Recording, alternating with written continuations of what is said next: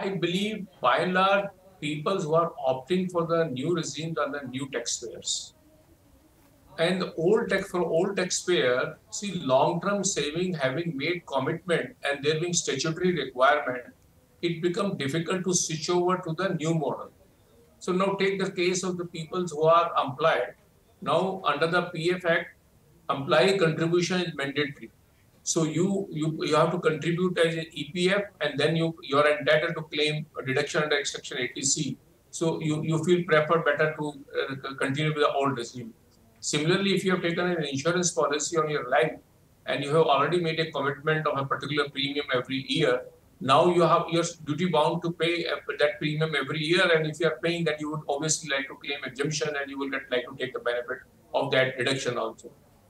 Same is the case with the other savings at such scheme which your people have. Public Provident Fund is continues to be quite attractive because the interest income is also exempt, and what you contribute, that is also exempt, and what you get back later on, that is also exempt. So that is the model which I believe is, I think people are still preferring, but it will taper down over a period. Because as the time passes on, your commitment to contribute to the LIC or life insurance premium, public provident fund, or repayment of the housing loan, etc., these will taper down, and obviously more and more people will like to prefer to the switch over to the new scheme because it gives you more money in your hand. You are more comfortable because you are free to do whatever you want to do on that part.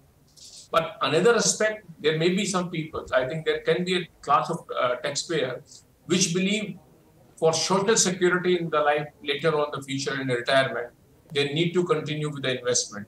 They need to have, if the family composition, there is only one bread earner, so he will like to prefer to have an insurance policy, and in case premium is being paid and is eligible for deduction, he will like to continue.